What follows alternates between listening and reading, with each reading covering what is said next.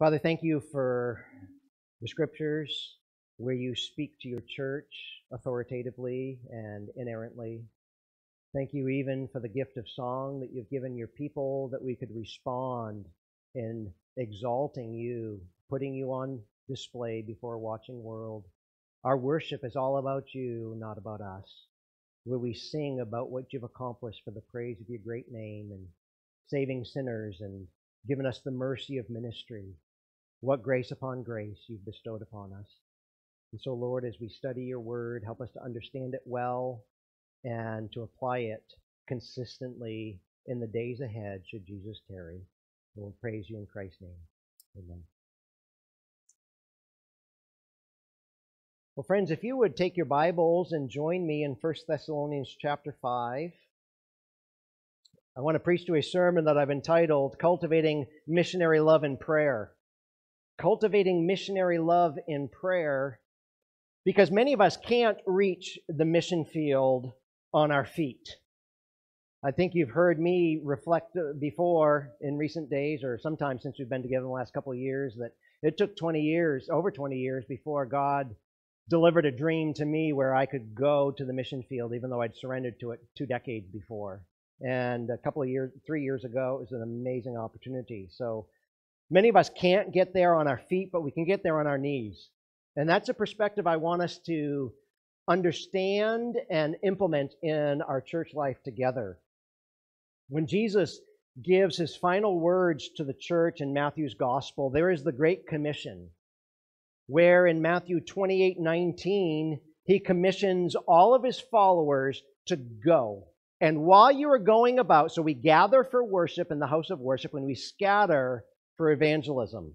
And so evangelism takes on that local aspect in our lives, working and going to the market and our neighborhoods and those that we have a sphere of influence with. And since many of us can't go to the nations, we send others on our behalf to carry on the work of the church. So Jesus said, go and make disciples of all nations.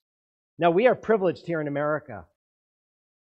You know, when I was down in Honduras and all Latin American pastors were there getting trained for 30 hours of lectures, and the seminary, CEPE seminaries, trying to just add to their library, and I look at my library and it's bigger than the seminary library, and trying to find people. You know, there's this pastor in Uganda that I've been working with, and just working on getting him. He saw me post on social media some biblical counseling booklets I use all the time with counseling people. It's like, can I get me some of those? It's like, hey, brother, we'll do what we can to get you some of these resources, because we are spoiled rotten. According to the world's standards, we are rich, even though we live paycheck to paycheck at times. So, when it comes to missions, who's the greatest missionary?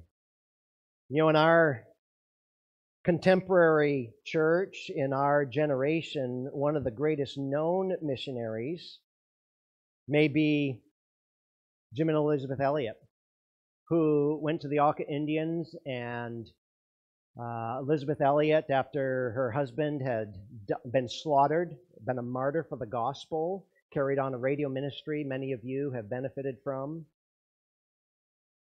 Jim Elliot died in January 8, 1956, in Operation Auca, an evangelistic campaign for the Huaorani people of Ecuador. He and his wife, in their 20s, said, we're going.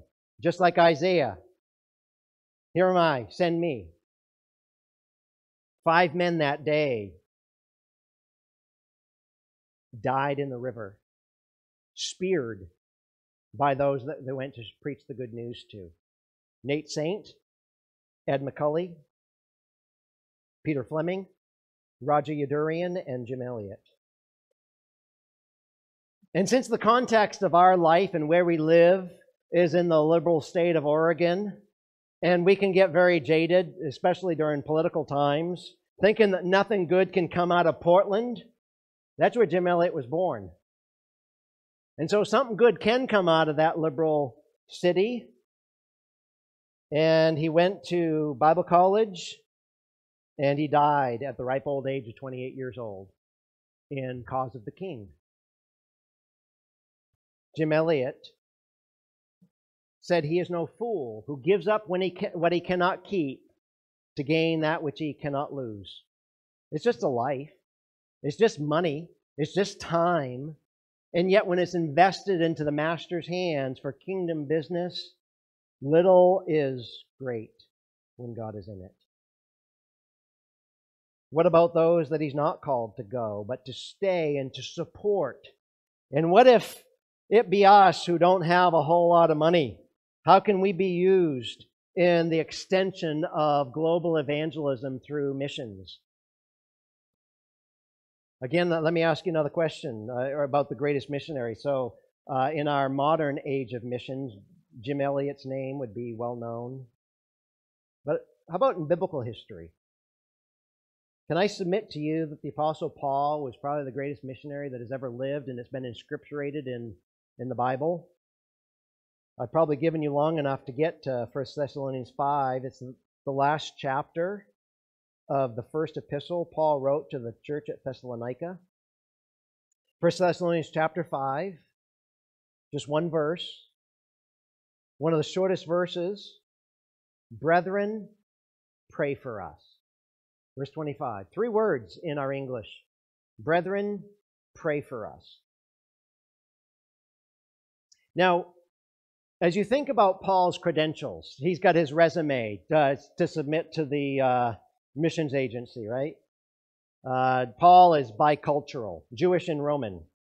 Probably trilingual, Greek, Hebrew, and Aramaic, fluent in them. Paul's very biblical. You say, how so? Well, he penned much of the New Testament. I'd call that rather biblical. Out of 27 books of the New Testament, he wrote 13 of them, at least 13 of them. So he's bicultural, trilingual, very biblical. He's single. Now that's crucial in missions too. Low cost. It doesn't cost a lot to send one guy to represent the good news of Jesus. When you got a wife and kids and everything else, then the travel fare costs a whole lot more. You know, you can't imagine how much it costs to send out missionaries today with entire families. He's single. He's also a tent maker, self-supported. I got all my funds. I don't have to come up with that 80 to 100% support level. I'll take care of myself because it's not about the money.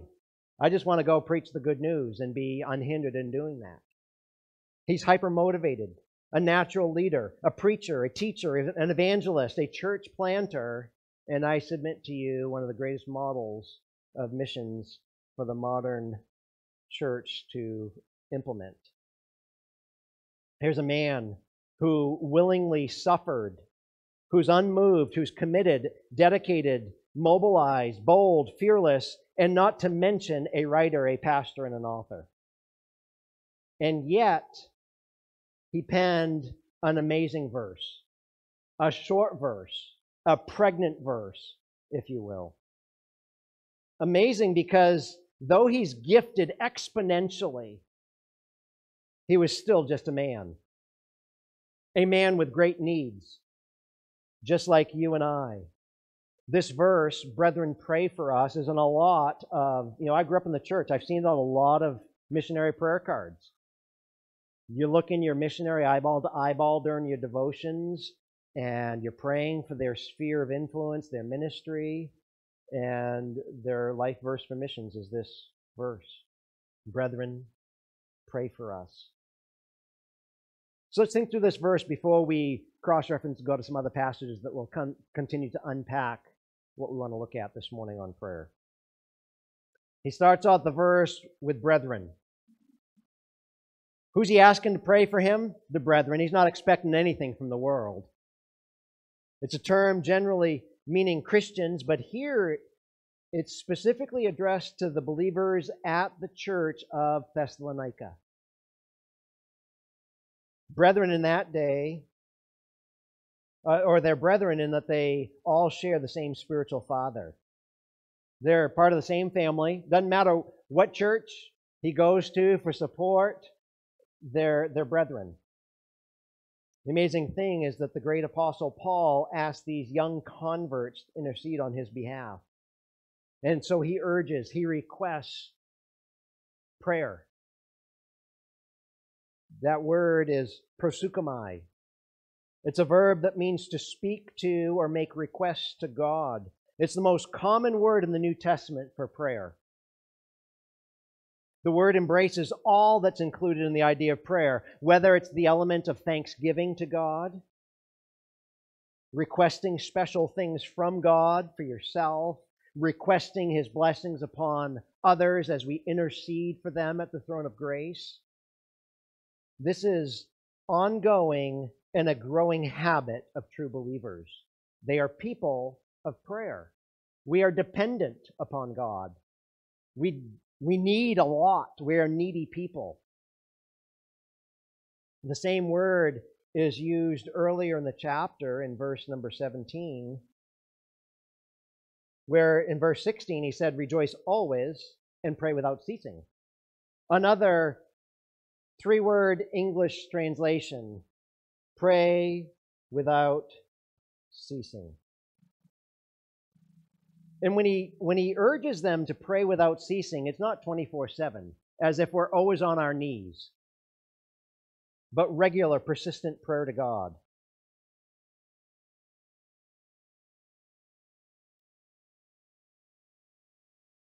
You know, and since my copier went on the fritz and I didn't get this illustration in here, I'll just have to recall to you. Several weeks ago, our bulletin insert was on the Civil War General Stonewall Jackson. I don't know if any of you read that.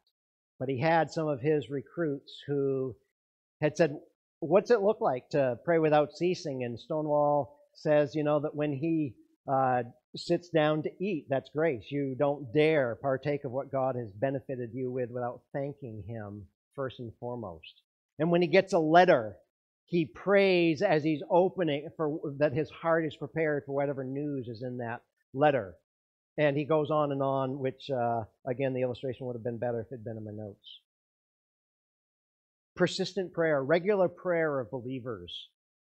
So that when you go by an accident on the 5 on the way to prayer meeting on Wednesday night, you don't know the person, but you pray for them in whatever situations the gospel hope would be brought to them. And sometimes pull over and help them yourself and be the answer to your own prayers. Sometimes it's those 911 prayers. We don't know what to say. It's like, Lord, help. So, brethren, pray for us. Who's the us? Well, in the very first chapter of the epistle, in the first verse, it's identified as Paul and Silas and Timothy. It's the whole missionary team. Present tense shows that Paul didn't want this to be a once-for-all thing. You know how often we fellowship with each other like we're going to do at fellowship dinner today, and we share a need, and we say, "Hey, I'll pray for you." Well, maybe we ought to get in the habit of right then praying, so at least when we forget about it, we've done it at least once.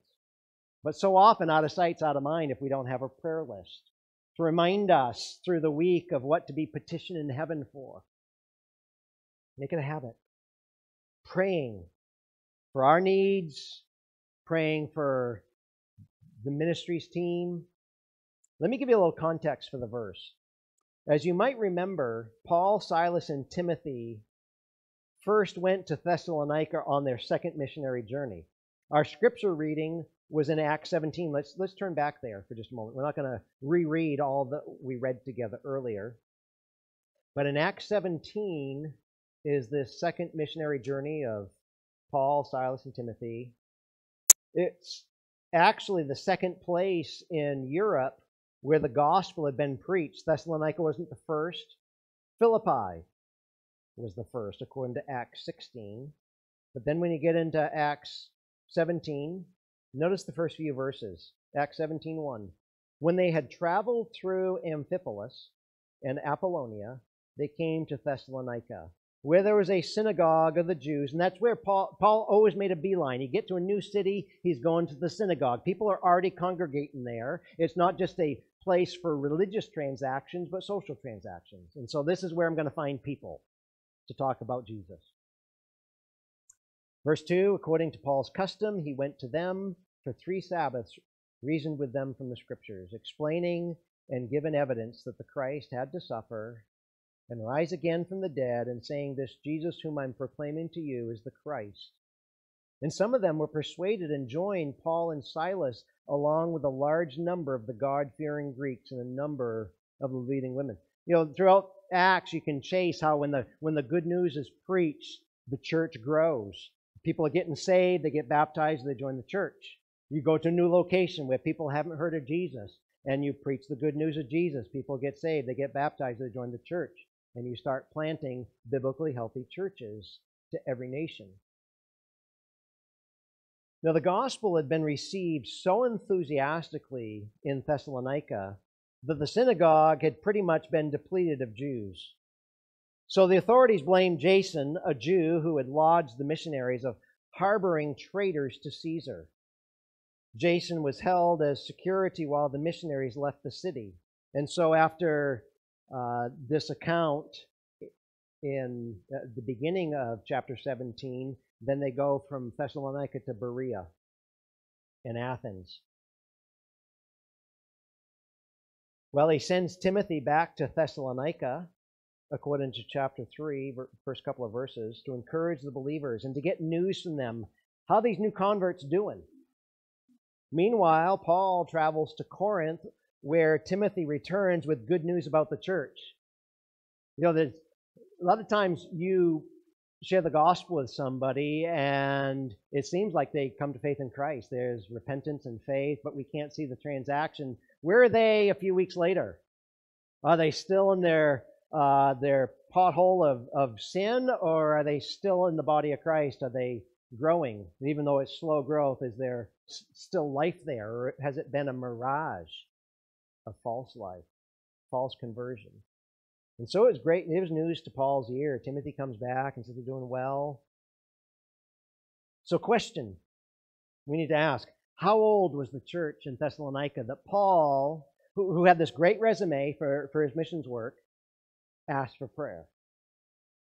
Acts 17 tells us that Paul only spent 3 Sabbaths in the synagogue of Thessalonica reasoning with the Jews. Some feel that's all he spent there. 3 weeks only. Others feel he must have spent longer than 3 weeks there, outside the synagogue and of the Jewish community, since the church was comprised mostly of Gentiles. Regardless, it can be affirmed quite convincingly that Paul didn't stay there very long, whether a few weeks or a few months at most. What can be said with absolute certainty is that this church is young. On the outside, if we're thinking graciously, maybe 6 months. On the outer extreme, 6 months old in Jesus. New converts, every one of them. And Paul asks for prayer support. That's interesting. Paul asked this young church of a few months to pray for him. For this humble slave of Christ Jesus, I'll take the support wherever I can get it. You're going to pray for me, you can never do me a more kindly thing in life than to pray for me. Give me a little time on your knees. Paul didn't see any spiritual superiority. He had known the Lord for a long time now. Shouldn't it have been the other way around? Humanly speaking, don't we expect the mature believers to pray for the young believers in the Lord? Should not Paul be praying for them? Well, he did. You go back to the first chapter, 1 Thessalonians 1, verses 2 and 3. In his opening remarks, he says in verse 2, we give thanks to God always for all of you, making mention of you in our prayers, constantly bearing in mind your work of faith and labor of love and steadfastness of hope in our Lord Jesus Christ in the presence of our God and Father. There's kinship.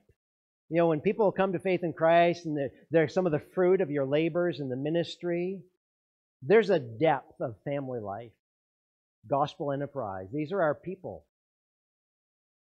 But Paul asked these new converts to also pray for him. It's a two-way street. But why? Why does he ask his young Christian friends to pray for him? I'll tell you why. Just read through the book of Acts during your devotions this week. You'll see that Paul, the mighty evangelistic machine, was constantly attacked. I'd already told you that Jason was held hostage while they got out of town. Folks, it's amazing to see how often and how violently Paul is attacked, verbally, spiritually, and physically for proclaiming the gospel. The ministry, if it's going to be a faithful ministry of the gospel, is not a safe place. Because many times it's not the unbelievers on the outside that just are putting up with your craziness and your crutch of religion. It's usually people inside the church house, the religious people, who, when you expose the sham of religion for not being the reality, that the fangs come out. Paul was always experiencing that. He's attacked verbally, spiritually, physically. He knew full well, better than most, that being a missionary and trying to penetrate enemy territory with the saving gospel of Jesus is outright war with the enemy. Some of you know that have traveled to foreign countries, especially those with cults and whatnot, and it's almost like it's in the air. You can almost cut it with a knife. The oppression that is there, that is manifests itself physically, even though it's a spiritual war. Not a safe place to be. Remember what Jesus said to Peter back in Matthew 16:18 about the battle we're in? Peter had just made the confession, "Thou art the Christ." And upon that confession that Jesus is the Christ, He is the coming Messiah that they had waited for, Jesus said, on that confession, I'll build my church. And the gates of Hades will not prevail against it. Luke 22:31. Jesus says to Peter in particular, but I think it applied to all the disciples, Satan has demanded to sift you like wheat. Clearly it embraced all the disciples. That's why Peter would pen in 1 Peter 5:8 that your adversary, the devil, is prowling about, seeking whom he can devour. He's the prince and the power of the air. God's allowing him during this present dispensation to run rampant as the prince and power of the air. Thankfully, Luther reminds us that even the devil is God's devil. God's got him on a leash, but at times that leash seems very long. And as he's dividing, and he came to steal, kill, and destroy, Jesus said. Friends, this is the bottom line. Death and hell are the ultimate weapon of Satan to destroy us. He's on an all-out brutal war against the church of Jesus Christ. And though we in Christ are guaranteed ultimate victory, we are not spared the battle in which He's pledged to drag as many unbelievers with Him. And Satan would also like to cause as much defeat and division in the body of Christ as he can possibly do. That's what he does. He is the adversary, the opposer, outside the church, inside the church. In fact, no man can survive the battle of snatching souls from the hand of the enemy without being upheld by an army of intercessory saints. That'd be suicide. You're looking as a missionary going out to the foreign field in enemy territory to be chewed up and spit out. Go back to Paul's epistle to the church at Ephesus for a moment. As he ends his epistle in Ephesians 6, he talks about what this battle looks like and how we can successfully fight it. Notice it in Ephesians 6, beginning in verse 10. He's bringing some more applicational and implication conclusion to what he's been teaching them. He says, finally, be strong in the Lord and in the strength of His might. Notice whose might? His, not ours. Put on the full armor of God so that you'll be able to stand firm against the schemes of the devil. For our struggle's not against flesh and blood, but against the rulers, against the powers, against the world forces of this darkness, against the spiritual forces of wickedness in the heavenly places. As dark and bleak as it may be in a sinful, broken world, a cursed world, God still expects us to stand in His strength, not our own. Realize it's a spiritual battle, not a physical one, though it looks very physical. Verses 13 to 17, he urges them to put on the armor of God, and again repeats that you stand. Second time he mentions it. And when he wraps it up in a nice, pretty package in verse 14, he says, stand therefore. We are not to fall for the enemy because we stand in Christ and his power, not our own. And after we have put on the full armor of God, because there are a lot of spiritual streakers in the Christian life, aren't there, that haven't robed themselves for spiritual battle every day. That's why we need our daily devotions. Verse 18, he says, with all prayer and petition, pray at all times in the Spirit. And with this in view, be on the alert with all perseverance and petition for all the saints. We are not being alert and sober if we're slumbering outside of prayer, like the disciples in Gethsemane with Jesus. They snoozed during the prayer meeting. If you look at all of Paul's various requests for prayer, you can basically boil them down to 4 specific ones. And that's what we want to do. We want to finish our time by looking at these 4. Ones that become a good biblical guide for us to follow in 2022. Now, I don't usually alliterate my sermonic points, but maybe you jot them down and keep in your Bible or by your missionary prayer list and use them as prayer points to deepen your love for our missionaries and enhance their effectiveness and our effectiveness through them. Work with them in prayer. The Reformer Luther said that prayer is the sweat of the soul. So be willing to labor and sweat with those that help us take the gospel to the nations. The first one would be power. Now, go back to, we were in 1 Thessalonians. Go to his second epistle to the church at Thessalonica. 2 Thessalonians chapter 3. This is one summary of Paul's prayer requests. And it's that he might be powerful in proclamation of the word of the living God. 2 Thessalonians 3:1. Finally, brethren, pray for us. There's that, this is 1 Thessalonians 5:25 all over again. Finally, brethren, pray for us that the word of the Lord will spread rapidly and be glorified, just as it did also with you. Here you've got new converts that the mature Apostle Paul had asked them for prayer. And in the same way that you guys experience the good news of the gospel and the power of Christ in your life, pray that that would be the same success and the power in the rest of my ministry to these other cities that I go to. Pray for power. That the word would spread rapidly. That verb is trexo. Literally, moving forward rapidly is that verb. Rush forward. Pray that the gospel will run forward. Isn't that a neat image that Paul gives us in this word image? The gospel is running, that it might speed rapidly.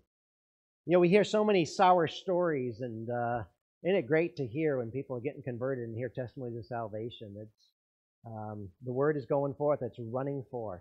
God's still saving sinners.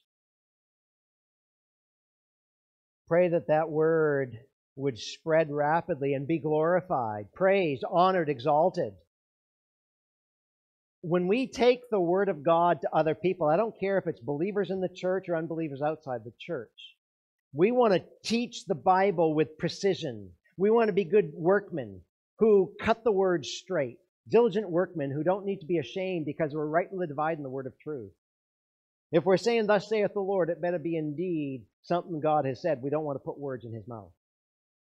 So let's learn how to study the scriptures and teach it with precision, cutting it straight.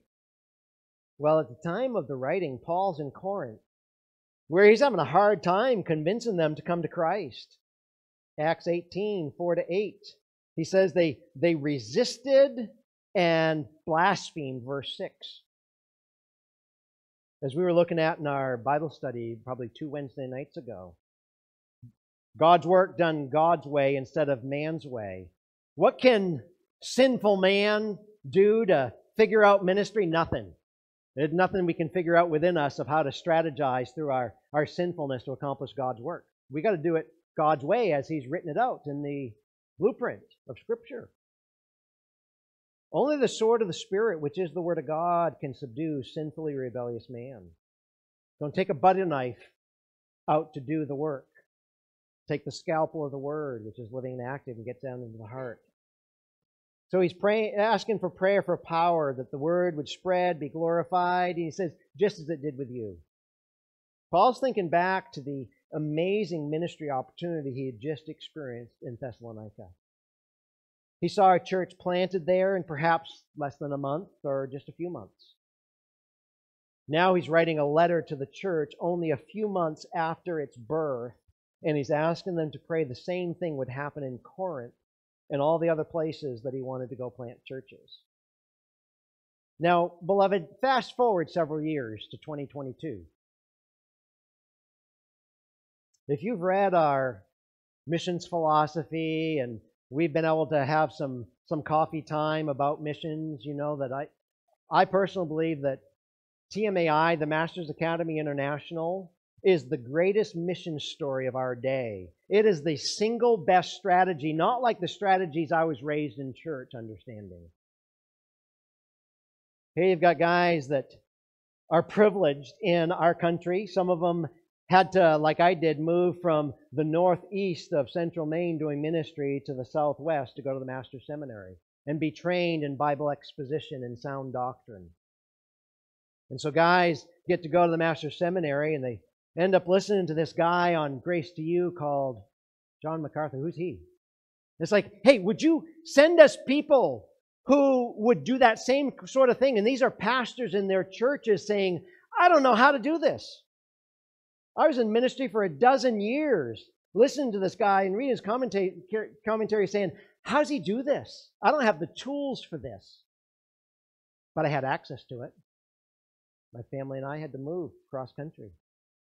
So in some of these countries, there are 17 training centers in key countries and others getting started all the time.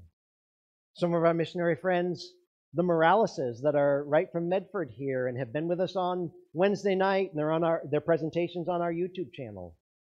They're down in Colombia where Ricardo was born. And as he partners with other churches, there'll be another training center started down there in Colombia. This is exciting days in the world of missions. This is the best kept secret. Let's get it out.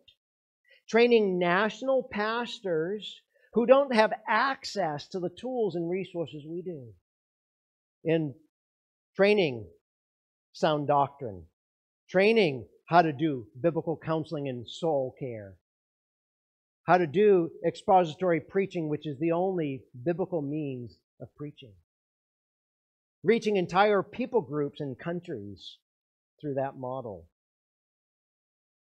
Pray the same thing for our missionaries, the very same thing. Pray for power, that the word of the Lord may spread rapidly and be glorified. Pray that God would drop the most amazing evangelistic opportunities in their and our laps, and that would be repeated oftenly. You know, we're not in the birthing room often enough speaking about the gospel. You know, we want to see people converted and get wet in believers' baptism and join the church. So pray for that. And that there'd be fruit. Much fruit, rapid fruit, lasting fruit, praying fruit. Go back to Colossians, if you would. I think included in this praying for power is some of the terminology Paul would use is for open doors to speak. Now, I know that might sound kind of mystical, so let's understand it biblically here. In Colossians 4, in verse number 2, he says, devote yourselves to prayer. Okay, we got that. Keeping alert in it with an attitude of thanksgiving. Okay, we're supposed to be thankful in our prayers. Verse 3, praying at the same time for us as well, that God will open up to us a door for the word so that we may speak forth the mystery of Christ, for which I have also been imprisoned, that I may make it clear in the way I ought to speak. You know, Paul's a jailbird for Jesus.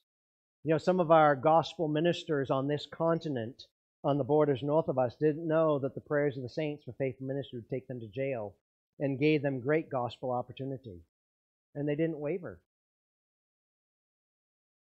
In 1 Corinthians 16, verses 8 and 9, he defines these open doors are evangelistic doors of opportunity. And there may be a lot of adversaries. As we continue to pray for gospel enterprise, one of the training centers is over in Ukraine. And in our limited sinful wisdom, who would have written the script that the way to get the gospel out throughout Europe was to take the most healthy missionary sending enterprise over there, which is Ukraine, and send the Russians in through war to scatter the believers? I wouldn't have written that script, but God did. And the church is rising to the standard. All these men that have been to Grace Bible Training Seminary are out doing ministry. They're rendering aid to those in need, and they're using it as a liaison to get into the gospel. Open doors. We have no idea what those open doors are going to look like.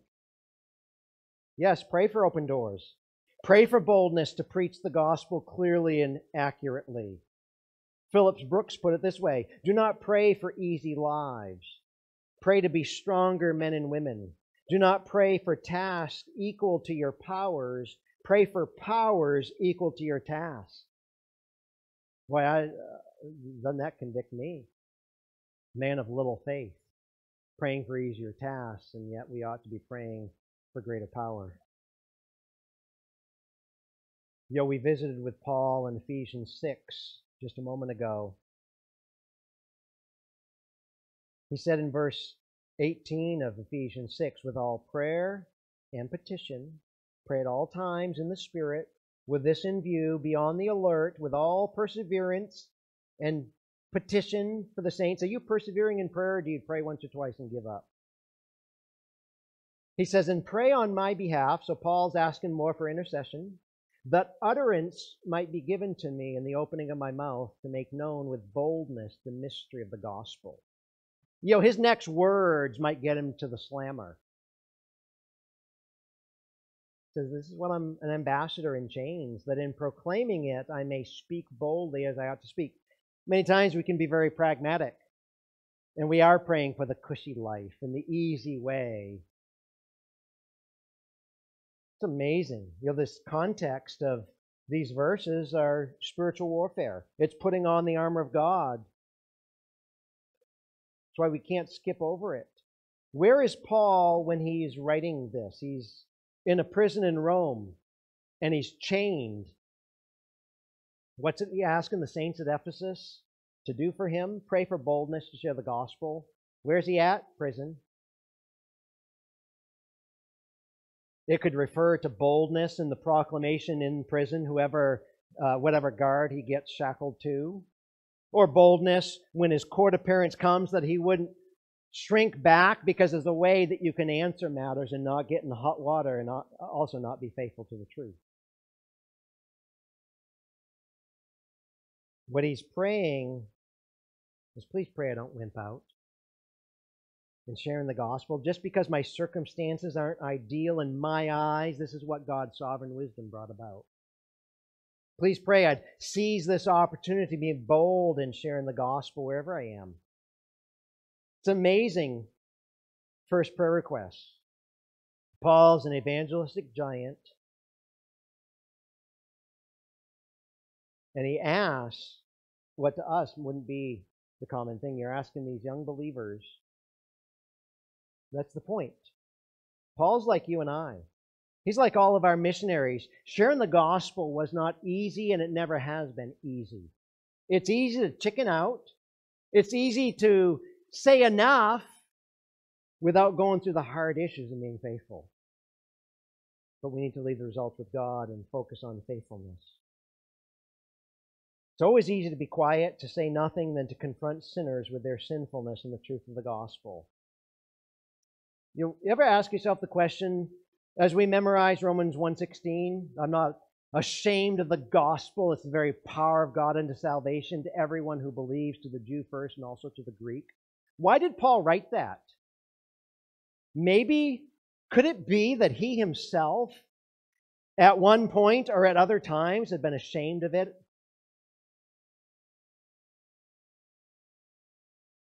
Because Jesus said we'd be hated, we'd be insulted, and even persecuted for proclaiming this message. If things go along status quo for too long, we maybe ought to ask ourselves, where's the unfaithfulness been? Because I'm not getting enough flack for this. It's not that we're eager to go to prison or to offend people, but the gospel is offensive. It divides the truth from error. Why was John the Baptist so brutally decapitated by Herod? It's because he dared confront him on his sin of adultery, and he eventually lost his head for it. He could have easily have saved his neck just by remaining quiet, but he didn't. And so Paul, this superior believer, this mature apostle, asked this fledgling church, pray for us. Pray I'd be faithful. Pray that I'd have power, that there'd be boldness. It's very easy to chicken out. You know what, missionaries, they can find 1,000 worthy things to do in their days besides going out and sharing the gospel with sinners. There's study, there's language acquisition, there's church work, there's administration, papers to shuffle, meet and disciple Christians, socialize, go to prayer meetings, counsel people, marry people, bury people, work on the church budget, take time to live, deal with the legal matters, and the list goes on and on. And those are good things. Those are rightful things. Worthy things to do, but they can also be used as excuses to wimp out from the challenge of boldly proclaiming the gospel with their mouths. That's why Paul asked for boldness. Friends, we need prayer helpers. You don't overlook a practical and invaluable aspect of the gift of prayer that God's given believers. One has said, it's strange that missionaries don't seem to be what they used to be, bemoaned this speaker. Take William Carey, for instance. He changed the history of India. We don't have missionaries like that today, the father of modern mission. The speaker then spoke of Carey's sister, who lay paralyzed in bed for 50 years and couldn't even articulate her words most of the time. She'd get her tongue all tied. Propped up in bed, she wrote lengthy letters of encouragement to her brother William Carey and prayed constantly for him. Draw back the curtain to the success of these men who God has gratefully used. If we don't have missionaries like William Carey today, maybe it's because they don't have prayer helpers like Carey's sister. Paul didn't see himself as the greatest gift to Christendom, and he begged these fledgling believers at Thessalonica, I need your prayer support. Pray for power. Second of all, pray for protection. If intentional about proclaiming the gospel with your mouth and power, he would be attacked by all the combined forces of Satan, hell, and his legions of demonic hosts. Satan and his cohorts hate the gospel, and they hate everyone that promote the gospel. You got a bullseye on your chest. And they replace with deceiving lies and doctrines of demons. You go into 2 Thessalonians again.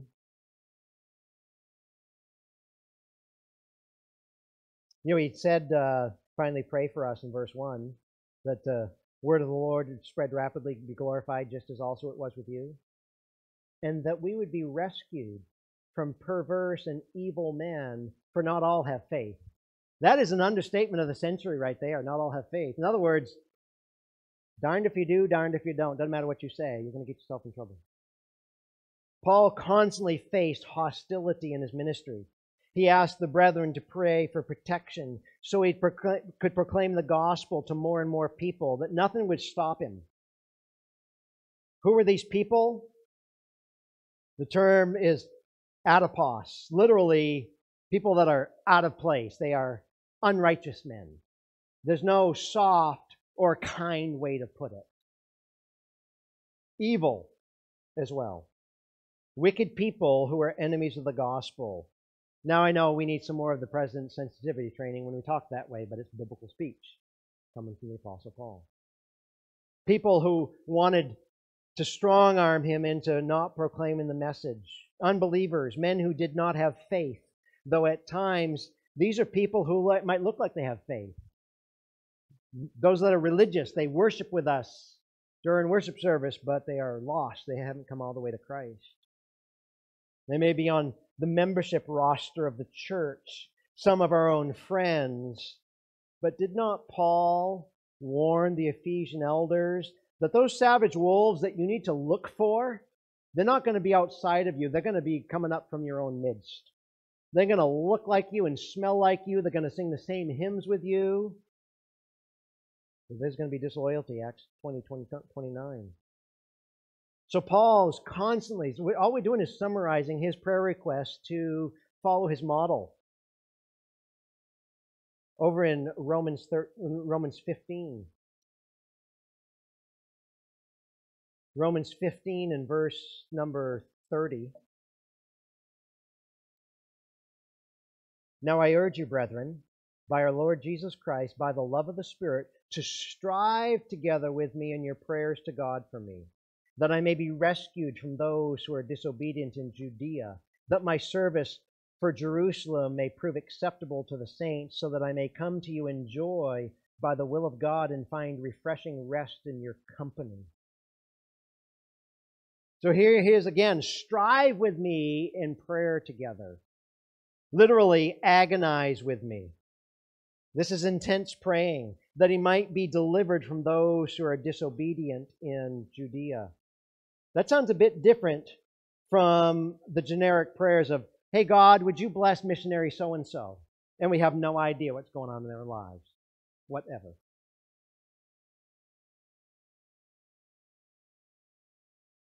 Acts 20.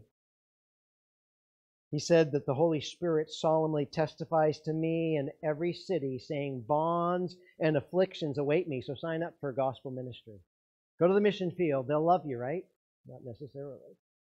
Was he protected? Well, he wasn't protected from suffering, but from death at that time. What's the point? The point is the gospel proclaimers, they're in constant danger. Physical, spiritual, in need of constant prayer. That's where you come in, saints. In Philippians 1:19, Paul is convinced of his deliverance because of the praying saints at Philippi. Isn't that neat? He knows that God's going to deliver him, at least if not from the problem, through the problem. Though facing horrible physical assault, stoning, many tribulations, beaten with rods, prisons, stretched, chained, lashes. Just imagine his back and his broken body by the end of his service. Paul knew the real battle was spiritual, between Jesus and his archenemy. And since Satan couldn't get to Jesus, and since Satan's minions couldn't get to him, it falls upon those of us that fill up his afflictions. He is the God of this age. And yet we're all called to snatch people like brands from the burning as we communicate the gospel message. Sounds like a suicide mission. Walking into the lion's cage because Satan hates what we're doing. Our adversary, the devil, prowls about like a roaring lion seeking someone to devour, 2 Peter 5:8. And particularly appetizing, on this smorgasbord are pastors and missionaries, because the downfall of one of either means the downfall of an entire ministry. Look at the headlines. If he can take out the pastors, if he can take out those missionaries who have carved out a trail and are the only ones proclaiming the good news of Jesus and training other ministers, and he can bring them into disqualifying sin. Attacks by evil men, discouragement, difficult circumstances, sickness like with Job. Tragedy, accidents, death of your spouse, children, or parents, like missionary friends have done. Lack of fruit, conflict within the team, temptation, sin, depression, out-and-out persecution, family problems, problem with children that disqualify them, schooling problems where your kids, as missionary kids, are being ostracized by the locals. Not saying we can attribute all problems to Satan, because God allows many events to strengthen our resolve and faith and walk with Him. But Satan certainly tries to twist and discourage and make us ineffective. Obstacles don't mean it's of the devil. God does a lot of it for our growth.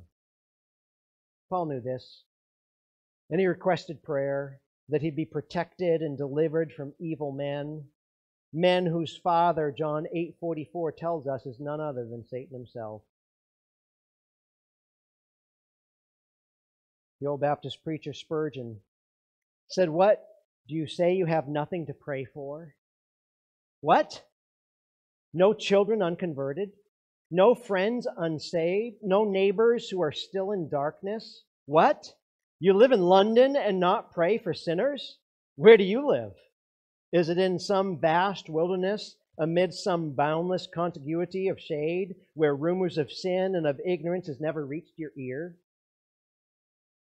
If our feet are held to planet Earth, we are sinners in the midst of sinners, desperately in need of prayer.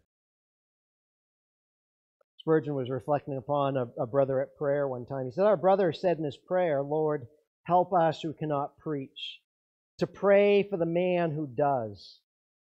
Have you, dear friend, who cannot preach, made a point of praying for the pastor of the church to which you belong?" There's a lot of implications to Paul's prayers here.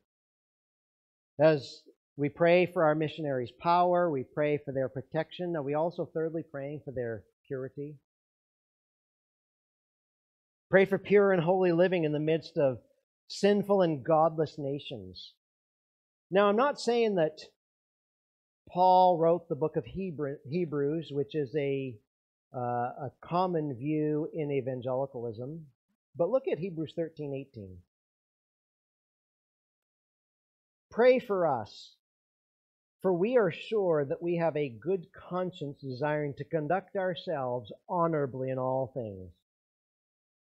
The author being honest and transparent, what's he saying?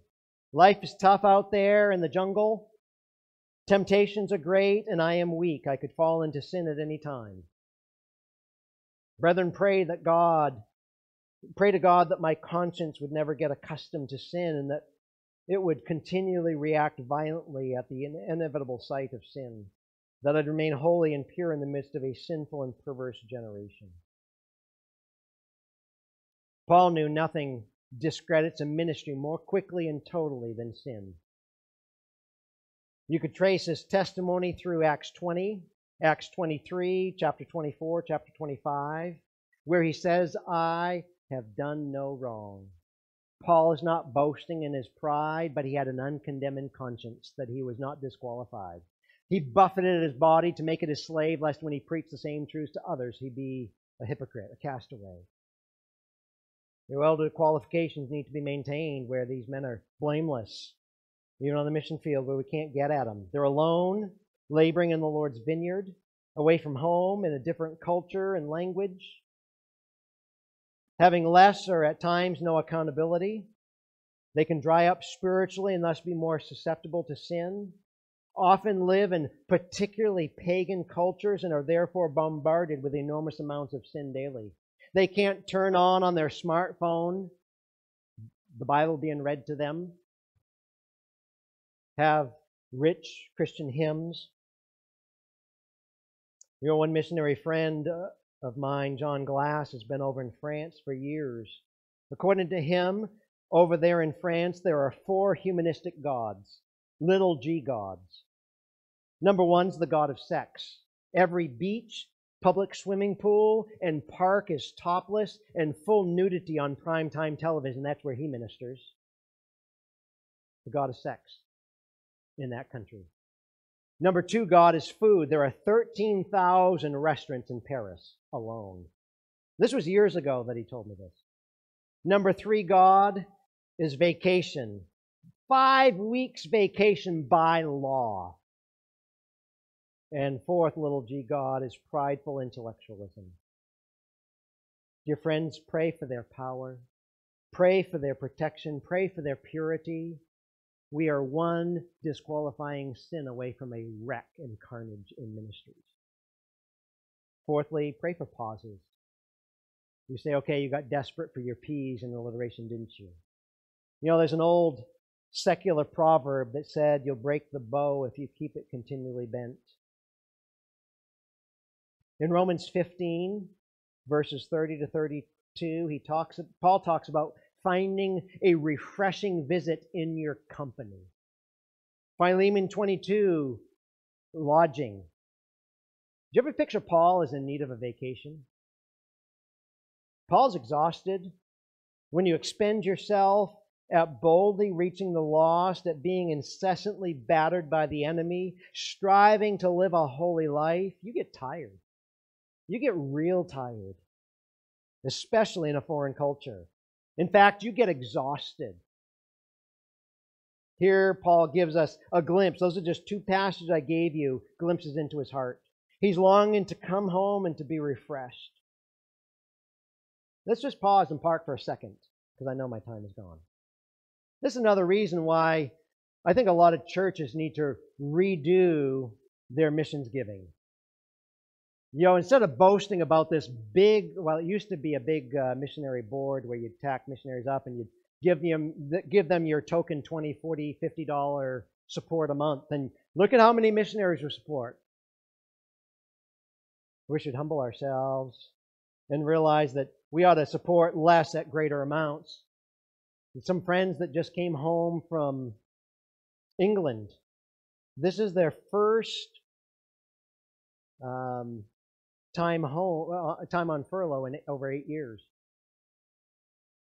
And when you come home, you got to run around to all these churches that barely support you so that you don't lose any of your support. Reporting to dozens of churches, putting tens of thousands of miles on, works against itself.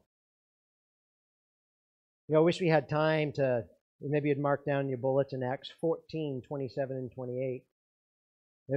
It pictures this refreshing, being out of conflict and battle and being recharged. This is the importance. This is precisely where the battle lies with a lot of missionaries. Many don't know how to stop and rest. They don't know how to take time off. They would be what the world calls a workaholic. Not all, but many. There's a lot of pressure on them to produce, to show the church a good return on their investment. Those supported by the churches and individuals sometimes feel that pressure to produce and get results, to send that prayer letter out with results so that they don't stop. Sooner or later they crack. So some take no days off. They hardly take vacations, and some hardly take furloughs. That ought not to be so. For our heroes in the faith that help us be faithful, get the gospel to the nations. Well, the greatest missionary penned in Scripture, Apostle Paul, openly admitted his need to be prayed for. Missionary Paul, by divine inspiration, places before us a prayer list that we've just summarized in various texts that will help us cultivate our love for them, increase their effectiveness on the field, as well as accrue fruit to our account as we partner with them in gospel enterprise. Pray for power, painstaking boldness in proclaiming the gospel message with their mouths. Dear friends, pray for protection. Pray for protection from Satan and his human and celestial agents that are working his wares. Pray for purity and holy living in the midst of sinful and godless nations. And pray for pauses. Pray that they would know how to stop and recuperate, that they might continue for decades should Jesus tarry. You may have asked the question before. How can I be involved in ministry who cannot go and yet have been called to support? And we understand Missionaries to Prayer Point many times has been financial. But what about the support of encouragement and involvement in their lives so that they can send us a text and an email, how that we're supporting them in prayer? Because when you pray for others, we become partners with God in His work of salvation, His work of healing, spiritually speaking, comfort, justice. God can accomplish those things without us, but in His plan, He gives you and I the privilege of being involved with Him through prayer. When we intercede for a grandson in trouble, a mother having surgery, a neighbor who needs Christ, or a pastor who needs strength, we're asking God to provide for that person what we cannot provide. We're acting as go-betweens, asking God to direct His power in a specific direction as we intercede. In His classic book, titled Prayer, Olin Halsby described how it works. He says, quote, "This power is so rich and so mobile that all we have to do when we pray is point to the person or thing to which we desire to have God's power applied, and He, the Lord of this power, will direct the necessary power to the desired place," unquote. Now, don't take Halsby's quote and run too far with it. It assumes, of course, that we're praying according to God's will, 1 John 5:14.